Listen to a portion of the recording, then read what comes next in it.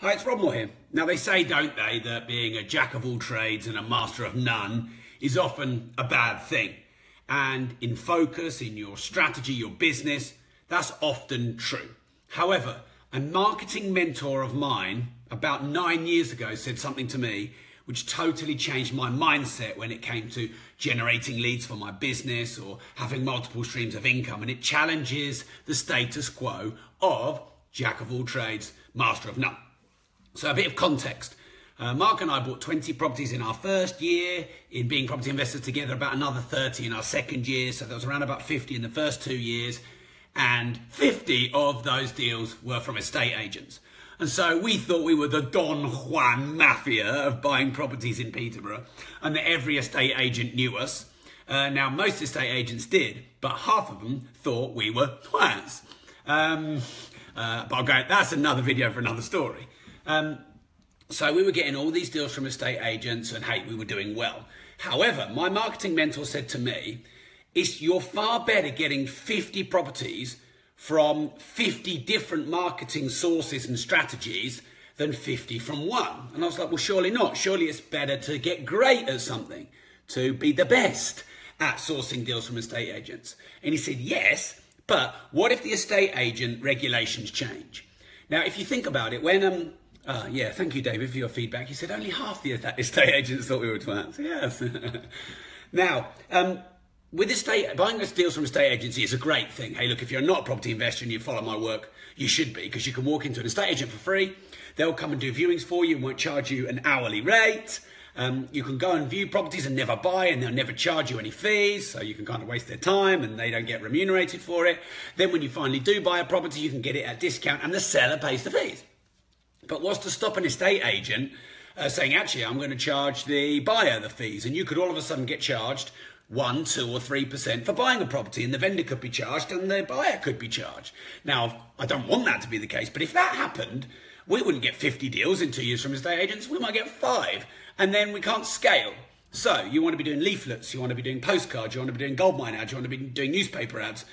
You want to kind of be writing letters and hand delivering them. You want to be going to auctions. You want to be trying to find properties through probate. You want multiple marketing strategies. Okay, so property is the analogy, because whether you're into property or not, it's the same thing. So I'm going to challenge you to expand your scope of your marketing, looking at different forms of lead generation. Now, it's not as hard as you think. I'll give you some examples of how you can leverage your time in a moment. But you know, a lot of people who start business, and often this is a sign that they're a small business. They could be a good small business, but a small business is when they say things like, hey, I just get word of mouth marketing. I don't do any marketing. I just get referrals and word of mouth. And whilst that's great to be in that position, you can't just get word of mouth marketing when you scale. If you did, Coca-Cola wouldn't spend billions and billions and billions on advertising. So if you're just getting word of mouth, it probably means you're small. And what if you have a disruption to your industry, or you have a bit of bad PR and you don't get word of mouth anymore? You don't get business anymore. So what you want to do is look at probably three main marketing strategies to focus on, because you can't start with 20 and focus 1/20th of the time on them all. Otherwise you never get anywhere. And you want to try and master 1 to 3, and then as soon as you've mastered 1 to 3 or systemized 1 to 3, then you bring in a new one, a new one, a new one, a new one, a new one, until you build up to 10 or 20 marketing strategies, and you have multiple streams of property leads, therefore multiple streams of business leads, therefore multiple streams of income. Now, what you can do in the technology world we're in is you can repurpose your information across multimedia. So, for example, I'm doing this podcast. If you're listening on the audio, then you're hearing me, which we might then put onto Stitcher. We might add onto iTunes. It might be on SoundCloud. Then it may be hosted on a website for you to download. If you're watching the live video, then you're seeing me do it live. This live video, I don't know how it works, because one of my outsourcers does this for me, but he takes the video and he extracts it, and then he puts it onto YouTube. And then it's on YouTube, and he'll put it on my LinkedIn profile, and he may put it in some of my other social media profiles. He might take the best minute. Some people say my video should be shorter. I'm trying, this will be shorter. And he might put that on Instagram, and he might take the best 2.5 minutes and put that on Twitter. And then he might get it transcribed so that there's actually a blog or an article on it. And that way, my same use of time, 5 to 25 minutes, is across 7 or 8 marketing platforms. And then in the future, there's going to be new marketing platforms we don't even know about yet. So you get to leverage that. Now, the next thing is, what you want to do is, in your mind or in some kind of notebook, you just want to think, what am I doing that could be marketing or promotion? Take your phone, take your audio podcast equipment with you, and literally do a little diary on the wall of what you do. Now, I mentor someone from Strictly Come Dancing, who's one of the best dancers on the show. He's been right up there for many years. And he's got so many interesting things that he does. I mean, he meets amazing celebrities. He was pulled to go on stage with Russell Brand when he was at one of Russell Brand's gigs. And everywhere in his life, some interesting stuff's happening. And like I used to in the past, he's probably thinking, oh, that would have been good to do a live video afterwards when it's gone. Now, some of these big American celebrities, they're great at taking a film crew with them or their iPhone. And they're doing stuff and they're thinking, this could be good marketing for my YouTube, Facebook, LinkedIn, Twitter, etc. And so they'll do a little video of it. And then you pass it to an outsourcer. And the outsourcer makes sure it can go across multimedia and then it can be transcribed. And then bang, you have similar marketing messages across all your platforms. Now, Sam Brown, hi Sam, thanks for tuning in, has just asked, does anyone complain about the same content being everywhere? Well, if no one's complaining about your content being everywhere, then it isn't out there enough. And I get a few people who moan about me when I launch my book or launch a podcast. Oh, all you see is Rob's big ginger beard everywhere. Well, I'd rather you seeing me too much than not enough. So a lot of that is just our personal feeling. So I'd rather it be too much. But also, you find that there's a very different fraternity on LinkedIn as there is in Facebook. Sam, you're a prolific member in 4N and also Progressive Property. And you'll know there's different people in those groups. And there's a kind of a different outlook. And then Twitter, there'll be a different kind of following. So what you want to do is kind of just get it out there, not worry too much. Because I find, for example, the conversations I have on LinkedIn are really different to the conversations I have in the Progressive group that are really different to the ones I have in, say, for example, the 4N group. So I'd say get it out there. Now, if you get a load of feedback that people are saying, hey, you're just copy and pasting the same content across groups, then obviously you need to think about that. It's probably wise to drip feed the timing of it. So let's say, for example, you're watching this live video. Well, the audio will come out sometimes 5-7 days later, or I'll reverse it and do it the other way around. I'll record the video and the audio first. The transcription into a blog might come 3 or 4 weeks later. And when I post in different communities on social media, I make sure that they're 1 or 2 or 3 days apart. And the content is 30 or 40% different. And that's good for the search engines, but it's also good for people not thinking it's the same content. And then I'll gear it, if it's in a business group or a property group, you gear the content specific for that audience. And then I think that, that you solve that problem. But if you look at the big American, social media brand experts, who have 750,000 or 2 or 5 million followers, you're seeing them all over the place. And hey, I don't know, if you don't want to grow your business, then don't get it out across all the profiles. But I would definitely encourage you to do that. Now, also, social media and online is just one form of advertising. Of course, you've got sponsoring events. You've got the exhibitions. For example, in property, there's the big property investor show. There's landlord shows.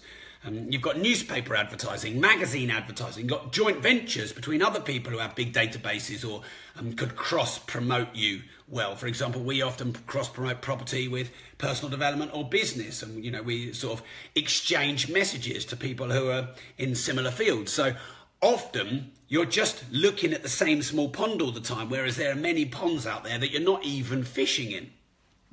And what you find is over time when you build these multiple channels is you're de-risked from any regulation or just change in the way the market moves and people interact. A lot of people for a few years have been saying Twitter's dead. Twitter isn't dead, but maybe it's not as prolific as it used to be. Also, when it comes to having multiple marketing channels, and this is an important bit, so I'm glad that we pushed through this and stayed. A lot of data you don't own. So you don't own your Facebook friends. Facebook owns that data. You don't have their contact details. You don't own the Twitter data. You own your email data to email subscribers. So what you want to do over time is make sure that on platforms where you don't own the data or the customer information, you bring them into platforms that you do. So one of the people who I think is the best at this is Tai Lopez. He's always saying, hey, look, if you follow me on Twitter, when you're following me on Facebook already, I'll enter you into one of my competitions to win a Mustang or win an iPad or something like that. And he knows that ultimately it's great to have millions of followers everywhere. But if Facebook close or change the rules or whatever, then you're completely vulnerable and you don't control the information. Whereas if you move them onto your email database, or if there are any other platforms where you own the data where the platform don't have control, as Samantha said, you're building your list, you're building your database, your followers. Now, they're your followers, they're your fans. Now, one of the things that irked a lot of people, myself included, who have Facebook pages is, you can build marketing campaigns and you can ultimately pay lead generation to get likes. And in the early days of a page, if you posted, everyone would see your post. And then what Facebook did was they reduced the reach as more and more people got on Facebook. And now sometimes only 2 or 3 or 5% of the people that are following you on your page, which have chosen to follow you, they want to follow you, are seeing your message. And then what they'll do is they'll make you pay to reach the other 95%. Kind of a bit naughty. Hey, I'm not complaining though, Mr. Zuckerberg, because, we've done well together. But it isn't, but that's their business model and, hey, whatever. So, marketers have spent tens and hundreds of thousands of pounds to build 1 million followers, and then they don't own them, and now they can't reach them, and they've got to pay to reach them. So, if you had them in your email subscriber database, or you had their contact information so you could phone them, contact them, meet them, then you don't have that problem. Okay, so Khadija has said, I've had to leverage so many other tasks to free up time for my social media, splurging. It can be so time consuming. It can be, for sure. So this is why you always want to think net time leverage, no extra time leverage. So if you're doing something, can you repurpose it into 5 or 7 other formats? That's why I like to speak, whether it's in the video here or in the audio here, because the video can be transcribed into audio, which can be transcribed into text, and then my outsourcers can take the best quotes and have them on image quotes. Whereas if I write, written word can't then be put into video and audio as easily because I've got to do the thing again. So just think, when you start your day, Khadija and everybody else, how can I best use my time so that I can use this across multiple marketing channels? So what we did when we got to 50 properties and thought we were the Don Juan Mafia of Peterborough, so we started doing leaflets, we started doing postcards, we started putting some small test ads in newspapers, we started handwriting letters and then photocopying the handwritten letters and sending them out and going to auctions and broadening our marketing horizons. There's a great strategy called the aging strategy, where you save all the local newspapers with the ads in for people to sell or rent their house. And you wait for them to get 3 or 4 months old, and then you go from the bottom and phone up the bottom ones because the leads have matured and got more motivated. And then once we had, 8 or 9 channels, we felt like we were de-risked. And if one channel dried up, we still had 7 or 8 because the world changes all the time.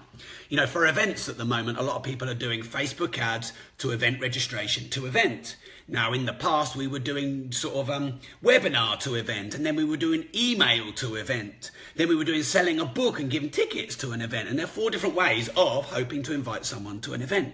And the efficacy and how, cost effective they are and the return on investment of them changes all the time. And it's seasonal, and some work better than others at different times of the year. So ABT, always be testing and have multiple streams of leads which equal multiple streams of income. All right, so that was only a 14-minute video, which is just like a short 2-minute one for me. Thanks for tuning in. If you don't risk anything, you risk everything. Build up your marketing channels to have security, longevity, scalability, and multiple streams of income.